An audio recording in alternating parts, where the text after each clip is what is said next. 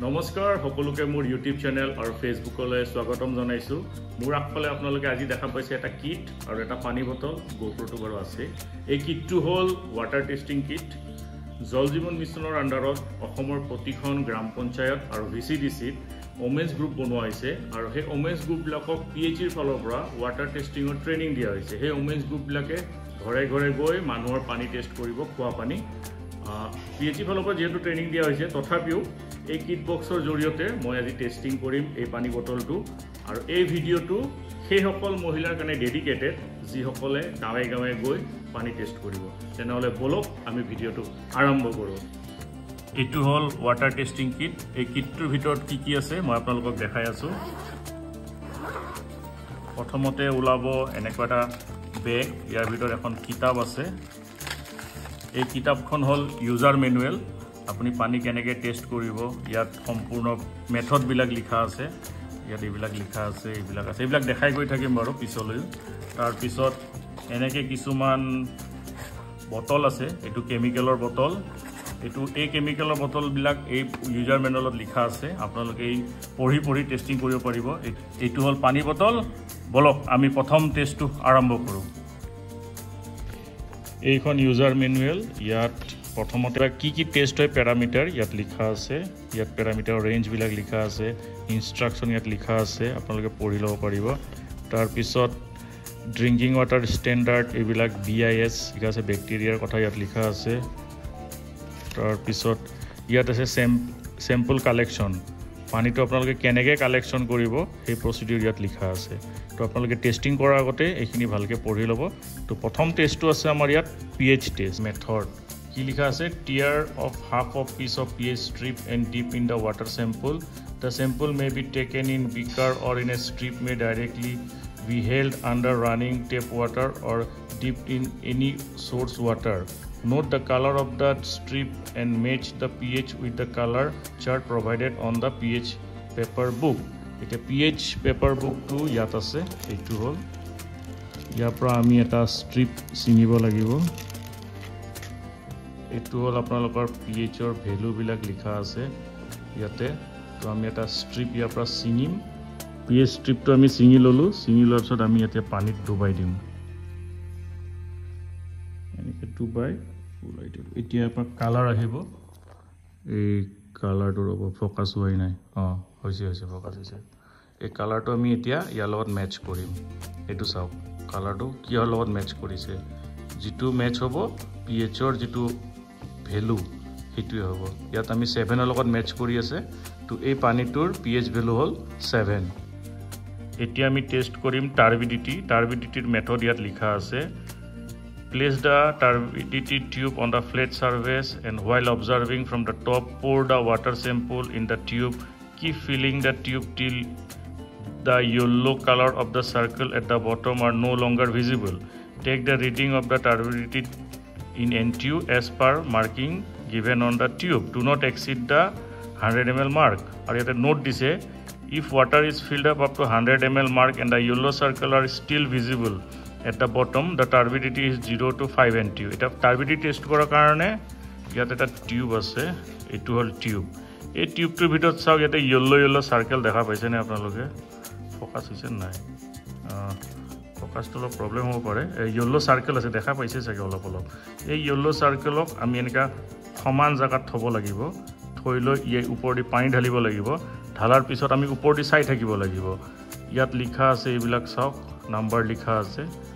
জিমানত আহিপলা পানীখিনি আমি সাৰ্কেলখিনি দেখা নাপাম ৰিডিংটো কিমানে হ'ব তো এতিয়া আমি এটা পানীটো ঢালিম আমি এতিয়া পানীটো ঢালি চাম পানীটো অলপ ঢালিলো আকৌ চালো নাই সাৰ্কেলটো ভিজিবল হৈ আছে আৰু অলপ ঢালিলো আকৌ চালো সাৰ্কেলটো এতিয়াও দেখা পাই আছো আমি এনেকৈ ঢালিলো নেক্সট টু ঢালিলো সাৰ্কেল এতিয়াও দেখা পাই আছো যেহেতু সাৰ্কেল দেখা পাই আছো লাষ্ট 100 ml লৈকে আমি ঢালিম 100 ml মাৰ্কলৈ 100 ml মাৰ্কলৈ ঢালিলো তথাপিও সাৰ্কেল এতিয়াও ভিজিবল তো সেই কাৰণে ইয়াৰ pH ৰ যেটো ভ্যালু হ'ব 0 to 5 ৰ ভিতৰত হ'ব তো আমি যিকোনো এটা pH ৰ ভ্যালু দিব পাৰো 1 2 3 4 5 তো বলক আমি নেক্সট টেষ্টটো কৰো এতিয়া আমি টেষ্ট কৰিম টোটেল হাৰ্ডনেছৰ মেথডত লিখা আছে take 10 ml water sample in 20 ml graduated glass stopper tube. To this add 3 to 4 drops of reagent from bottle number H1 and mix gently. There will be no color change at this stage. Now add dropwise, 1 drop at a time. Range from bottle number H2. As this reagent is added, color of the water sample will initially become wine red but will change to blue at the end point. Count the number of the drops consumed to get the blue color change and multiply with factor 15 to know the total hardness as calcium carbonate in ppm. মানে আমি যেতিয়া bottle number H1 দিম কোনো colour নাহে, H2 দিয়াৰ পিছত wine red colour আহিব, তাৰপিছত সেইটো ড্ৰপ ৱাইজ দি থাকিব লাগিব, তাৰপিছত ওয়াইন ৰেডৰ পৰা আপোনাৰ ব্লুলৈ কালাৰ চেঞ্জ হ'ব। যিমান ড্ৰপত আপোনাৰ কালাৰ চেঞ্জ হৈছে সেইটো আপুনি 15 দি পূৰণ কৰিব লাগিব। পূৰণ কৰাৰ পিছত আমি যিটো ভ্যালু পাম সেইটোৱে হ'ব টোটেল হাৰ্ডনেছ। তেনেহ'লে বলক আমি টোটেল হাৰ্ডনেছ এতিয়া টেষ্ট কৰোঁ।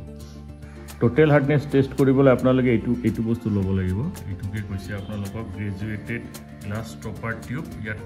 মাৰ্কিং কৰা আছে। ইয়াত আমি এটা 10 ml চেম্পল ল'ম।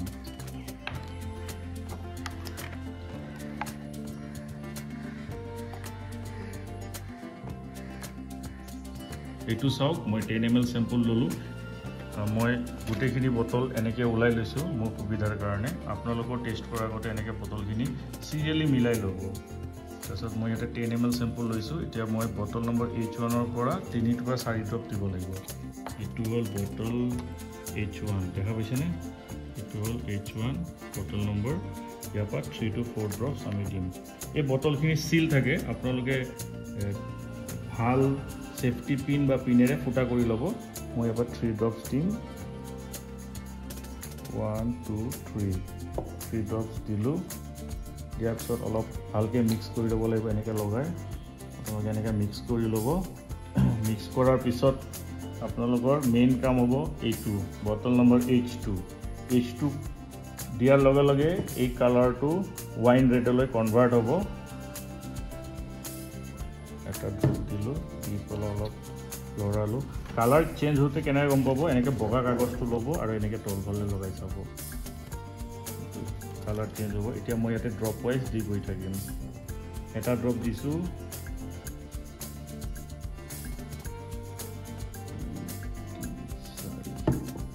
4 ড্ৰপ দিলোঁ।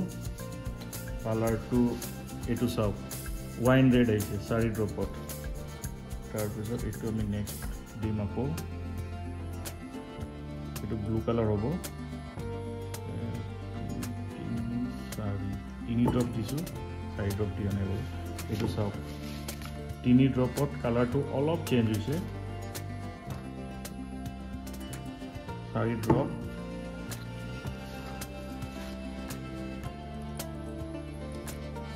ব্লু কালাৰ হৈ গৈছে। 4 ড্ৰপত ওয়াইন ৰেডৰ পৰা ব্লু হৈছে। টোটেল হাৰ্ডনেছটো হ'ব আপোনাৰ 15 × 4 মানে 60। এই পানীটোৰ টোটেল হাৰ্ডনেছ হ'ব 60। ক্ল'ৰাইড টেষ্টৰ কাৰণে ইয়াত কৈছে tech 5 ml sample in 20 ml graduated stopper tube, মানে আগৰ টিউবটোৱে। Add 1 to 2 drops from reagent number bottle C1 and mix. The sample will turn yellow. Now slowly add reagent from bottle number C2 dropwise till the color change to brick brown. Count the number of drops consumed and multiply with factor 20 to know the chloride in ppm. মানে ক্লোৰাইডটো আপুনি এইটোতে ল'ব লাগিব। এতিয়া মই এইটোত হাৰ্ডনেছ test কৰিছিলোঁ, next chloride test কৰিম। আপোনালোকে কি কৰিব, যিটো চেম্পল আছে পানীটো যিটো টেষ্ট কৰিছে সেই পানীটোৰ এবাৰ ধুই ল'ব। ধোৱাৰ পিছত এনেকৈ ডিষ্টিল ৱাটাৰ বটল থাকিব, সেই ডিষ্টিল ৱাটাৰ বটলটোৰে আপোনালোকে এইটো এনেকৈ ল'ব,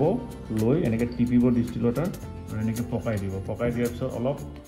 এনেকৈ লৰাই ল'ব, লৰাই পিছত চাফা হৈ গ'ল, এই পানীটো পেলাই দিব। তো মই ইয়াতে এতিয়া 5 ml চেম্পল ল'ম। 5 ml চেম্পল ল'লোঁ। এতিয়া বটল নম্বৰ C1ৰ পৰা 1 পৰা 2 ড্ৰপ দিব লাগিব। এইটোৰ কালাৰ য়েল্লো হৈ যাব। এতিয়া প্ৰথমতে মই 1 ড্ৰপ দিম, 1 ড্ৰপ দিলোঁ। এইটো চাওক, কালাৰটো অট'মেটিকলি য়েল্লো হৈ গ'ল। এতিয়া বটল নম্বৰ C2, এইটো বটল ইয়াৰ পৰা ড্ৰপ ৱাইজ দিম। এই য়েলো কালাৰটো আপোনাৰ ইটা কালাৰ হ'ব এই ইটা কালাৰ হতে যিমান ড্ৰপত ইটা কালাৰ হ'ব তাৰ লগত আমি 20 পূৰণ কৰিব লাগিব বলক এতিয়া আমি ইয়াৰ পৰা ড্ৰপ ওয়াইজ দি থাকিম এক ড্ৰপ দিলো এইটো চাওক এক ড্ৰপতে ইটা কালাৰ আহি গ'ল এইটো কালাৰ ক্লোৰাইডৰ তো মানে ইয়াৰ ক্লোৰাইড ভ্যালুটো হ'ব 1 * 20 মানে 20 এতিয়া আমি টেস্ট কৰিম এলকালিনিটি method hall tech 10 ml sample in clean graduated stopper tube add to the 1 level plastic spoon of powder reagent from bottle number A1 so that blue colors appears then while counting the drop and reagent from bottle number A2 drop wise till blue color changes to reddish pink color multiply the number of drops with 25 to get the total alkalinity in milligram per liter SCaCO3 মানে এটুতে আমি 10 ml sample লব লাগিব তাৰপিছত bottle number A1 ৰ পৰা 1 চামুচ powder দিব লাগিব কালাৰটো হ'ব ব্লু তাৰপিছত বটল নম্বৰ A2 ৰ পৰা ড্ৰপ ওয়াইজ দি থাকিব লাগিব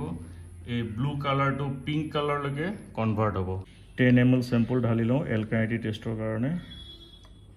এটো হল 10 ml sample আৰু এতিয়া আমি বটল নম্বৰ A1 এটো A1 ৰ পৰা 1 চামুচ ইয়াত দিম চামুচ ইয়াৰ ভিতৰতে আছে এটো হল সৰু চামুচ এইটো চামুচেৰে 1 চামুচ আমি ইয়াত এনেকে দি দিম ইয়াৰ পিছত দেখা পাইছে না কালাৰটো ব্লু হৈছে ভালকে জুকাই দিও এটো চাওক কালাৰটো ব্লু হৈ গৈছে ব্লু কালাৰ এইটো ব্লু কালাৰ এই ব্লু কালাৰটো কেতিয়া আমি ড্ৰপ ওয়াইজ A2 বটলৰ পৰা দিব লাগিব কালাৰটো কি হ'ব পিংক কালাৰ আহিব ৰেডিশ পিংক এইটো হল A2 এতিয়া আমি ইয়াত ড্ৰপ ওয়াইজ দিম এক ড্ৰপ লৰাই থাকিব এনেকে 2-3 ড্ৰপ দি দিলো 3 ড্ৰপত কালাৰ আহি গ'ল এনেকে অলপ লৰাই দিলো এতিয়াও আহা নাই আৰু এক ড্ৰপ লাগিব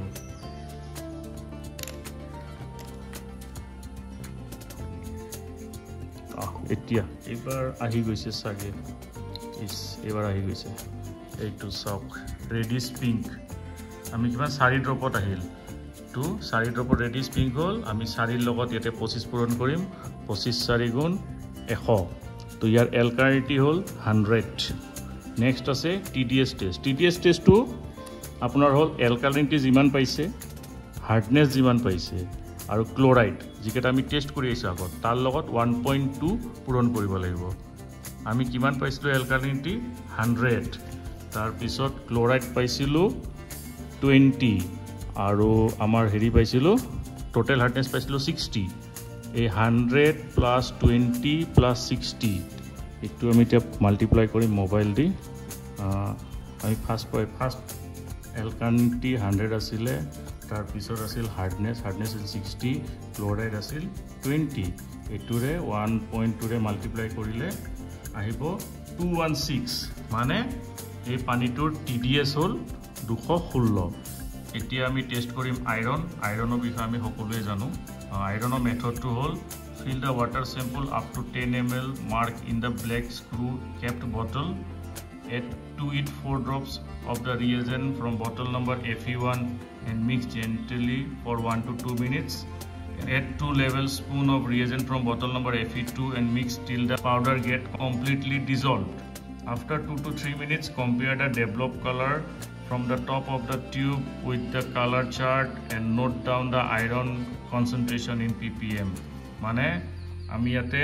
10 ml স্ক্ৰু মানে আইৰন টেষ্টৰ কাৰণে আমি এইটো লব লাগিব এই বটলত কৰিব লাগিব ইয়াত 10 ml লিখাই আছে এইটো এই দেখা পাইছেন নাই এইটো ইয়া 10 ml লিখা আছে ইয়ালৈকে আমি পানী ভৰাব লাগিব তাৰপিছত FE1 বটল হল এইটো ইয়াৰ পৰা আমি 4 ড্ৰপ দিম তাৰ পিছত 2 মিনিট ৰখিব লাগিব FE2 বটল এইটো FE2 ৰ পৰা আমাক 2 চামুচ দিব লাগিব তাৰপিছত 2 পৰা 3 মিনিট ৰখিম ৰখাৰ পিছত এই বটলটো যিটো কালাৰ আহিব আমি এই চাৰ্টৰ লগত মিলাম আৰু যোনটো কালাৰ লগত মিলিব আইৰন হিমানে আছে তেনেহলে বলক এটা আইৰন টেষ্টটো কৰো 10 ml পানীটো ঢালি লওঁ এটো চাওক আমি 10 ml ঢালি ললো তাৰ পিছত FE1 বটলৰ পৰা 4 ড্ৰপ এইটো হ'ল FE1 বটল ইয়াৰ পৰা আমি 4 ড্ৰপ দিম 1 2 3 4 ড্ৰপ দিয়া হ'ল 4 ড্ৰপ দিয়া হোৱাৰ পিছত আমি ইয়াতে এইটো মিক্স কৰিম মিক্স কৰাৰ পিছত 2 পৰা 3 মিনিট ৰখিব লাগিব তেনেহলে 2 মিনিট ৰখি লওঁ আহি আছো 2 মিনিট হ'ল এতিয়া আমি FE2 ৰ পৰা 2 চামুচ দিম এইটো হ'ল FE2 ইয়াৰ পৰা আমি এতিয়া 2 চামুচ দিম এইটো হ'ল 1 চামুচ 2 চামুচ তাছত এইটো ভালকে মিক্স কৰিব লাগিব মিক্স কৰি 2 পৰা 3 মিনিট পিছত আকৌ চাব লাগিব কালাৰ অলৰেডি আহিয়ে গৈছে 2 পৰা 3 মিনিট পিছত আকৌ লগ পাই আছো 2 মিনিট হ'ল এতিয়া কালাৰ ডেভেলপ হৈছে কালাৰটো আমি এতিয়া মিলাই চাম এনেকে চাৰ্টৰ লগত এইটো চাও কালাৰটো কি হলত মেচ কৰি আছে 0.2 মানে পানীটোত আইৰন আছে 0.2 এতিয়া আমি টেষ্ট কৰিম ৰেছিডুৱেল ক্লোৰিনটো হ'ল মানে যিবিলাক পানীত ব্লিচিং দিয়া থাকে মই এইটো দমকলৰ পানী লৈছো ইয়াত ব্লিচিং দিয়া নাই ইয়াত ৰেছিডুৱেল ক্লোৰিন নুলাই তথাপিও আপোনালোকে জানিবলৈ মই টেষ্টটো কৰি আছো এই টেষ্ট কৰিবলৈ মেথডটোত আছে feel da water sample up to 10 ml mark in the black screw Cape bottle to this add 1 level spoon of powder from bottle number CL1 replace it and keep the shakes gently to dissolve compare the developed color with those shown in the color chart immediately to get the chlorine level in ppm মানে এটো টেষ্টটো আমি ইয়াতে কৰিব লাগিব এই 10 ml এটোত ভৰাব লাগিব তাৰপিছত বটল নম্বৰ CL1 এটো হ'ল বটল নম্বৰ CL1 ইয়াৰ পৰা আমি 1 চামুচ দিব লাগিব 1 চামুচ দিয়াৰ পিছত কালাৰ হ'ব কালাৰটা ডেভেলপ হ'ব কালাৰটো ডেভেলপ হ'লে আমি অলপ মিলাই চাব লাগিব মোৰ এই পানীটো যেহেতু ক্লোৰিনেশন কৰা নাই মানে ব্লিচিং মিলোৱা নাই তো ইয়াৰ ভ্যালু নাহে তথাপি আপোনালোকে জানিবলৈ মই টেষ্টটো কৰি দি আছো এনেকাকে আপোনালোকে 10 ml স্যাম্পল ঢালি ল'ব তাৰ পিছত যেটো CL1 বটল ইয়াৰ পৰা 1 চামুচ দিলে হ'ল চামুচটো ভিতৰতে আছে এইটো আঠা লাগি গৈছে 1 চামুচ দিলো কেমিক্যাল বিলাক লগে লগে বন্ধ কৰি দিব দিয়াৰ পিছত এইটো লৰালো শেক কৰিলো শেক কৰাৰ পিছত লগে লগে কম্পেয়াৰ কৰিব মই যেহেতু এটো ক্লোৰিনেশন কৰাই হোৱা নাই সেইকাৰণে ৰেছিডুৱেল ক্লোৰিনটো ইয়াৰ 0 এতিয়া আমি টেষ্ট কৰিম লাষ্ট টেষ্ট এখন মেনুৱেলৰ এটো হ'ল নাইট্ৰেট টেষ্ট কৰিবলৈ প্ৰথমতে আমি ল'ব লাগিব 10 ml স্যাম্পল এটো বটলত তাৰ পিছত 1 level plastic spoon of reagent from bottle number N1 5 drops from reagent bottle number N2 আৰু 5 মিনিটৰ কাৰণে ৰখিব লাগিব তাৰ পিছত 5 মিনিট পিছত 5 drops from bottle number N3 তাৰপিছত আকৌ 3 মিনিট ৰখিব লাগিব তাৰ পিছত কালাৰ ডেভেলপ হ'ব কালাৰ ডেভেলপ হোৱাৰ পিছত এইকেইটাৰ লগত মেচ কৰিব লাগিব আপোনালোকে যদি কিট বক্সটো লয় ফাৰ্স্ট টেষ্টটো নাইট্ৰেটটো কৰিব আৰু নাইট্ৰেট টেষ্টত টাইমটো বেছি লাগে 10 ml স্যাম্পল লোৱা হ'ল তাৰ পিছত কৈছে কি বটল নম্বৰ N1 ৰ পৰা 1 চামুচ এটো হ'ল বটল নম্বৰ N1 ইয়াৰ পৰা এটা 1 চামুচ দিম দিয়াৰ পিছত এনেকৈ বন্ধ কৰি দিব ফটাফট তাৰপিছত অলপ লৰাই ল'ব লাগিব পানীটো তাৰপিছত 5 drops from bottle number N2 এটো হ'ল বটল নম্বৰ N2 1 2 3 4 5 ড্ৰপ দিলো দিয়াৰ পিছত এটো অলপ শেক কৰি 5 মিনিটৰ কাৰণে ৰাখি থব লাগিব তো আমাৰ 5 মিনিট হ'ল 5 মিনিট হোৱাৰ পিছত আমি N3 বটলৰ পৰা 5 ড্ৰপস দিব লাগিব এটো হ'ল N3 বটল ইয়াৰ পৰা আমি আকৌ 5 ড্ৰপ দিম 1 2 3 4 5 ড্ৰপ দিয়াৰ পিছত ইয়াক ভালকে মিক্স কৰিব লাগিব মিক্স কৰাৰ পিছত 2 বা 3 মিনিটৰ পিছত এই চাৰ্টখনৰ লগত মিলাই চাম 3 মিনিট হ'ল আৰু 3 মিনিটৰ পিছত কালাৰটা ডেভেলপ হৈছে 10 ৰ লগত কালাৰটো মেচ হৈছে ঠিক আছে এতিয়া আপোনালোকে এইখিনি যে টেষ্ট কৰিলে পানীটো সেফ নে আনসেফ কেনেকৈ গম পাব সেইটো গম পাব হলে আপোনালোকে এনেকৈ ওলাব 1 নম্বৰ পেজত ইয়াতে ৰেঞ্জখিনি লিখাই আছে মই প্ৰথমতে কৈছো ভিডিঅ'ৰ ৰেঞ্জখিনি লিখা আছে এতিয়া আমাৰ নাইট্ৰেটৰ ৰেঞ্জটো হ'ল 0 to 100 আমাৰ ওলাইছে 10 সেফ আছে আইৰণো 0 to 3.0 আইৰণটো আমাৰো কম ওলাইছে তো আমাৰ গোটেইখিনি পানী সেফ আছে আপোনালোকক মই কেমিকেল টেষ্টখিনি দেখালো আৰু এইটো হ'ল বেক্টেৰিয়া টেষ্টৰ ভাইল এই ভাইলটো টেষ্ট কৰা পানীটো একদম ইজি আপোনাৰ ইয়াতে 20 ml ৰ এটা মাৰ্ক দেখা পাইছে এই 20 ml মাৰ্কলৈ আমি পানীটো ডাইৰেক্ট ভৰাব লাগিব ভৰাই লৈ ৰুম টেম্পাৰেচাৰত 24 ৰ পৰা 48 ঘণ্টা থব লাগিব তাৰ পিছত যদি পানীৰ ৰংটো একদম কলা পৰি গৈছে তেনেহলে পানীটোত বেক্টেৰিয়া আছে আৰু যদি পানীৰ ৰংটো কলা পৰা নাই এনেকে ব্ৰাউন কালাৰ আছে তেনেহলে পানীটোত বেক্টেৰিয়া নাই এইখিনিয়ে এই ফিল্ড টেষ্ট কিটৰ আপোনাৰ ডেমনষ্ট্ৰেচন যদি ভিডিওটো ভাল পাইছে লাইক কৰিব শেয়াৰ কৰিব আৰু অন্য গ্ৰুপক বা অন্যলেও শেয়াৰ কৰিব থ্যাংক ইউ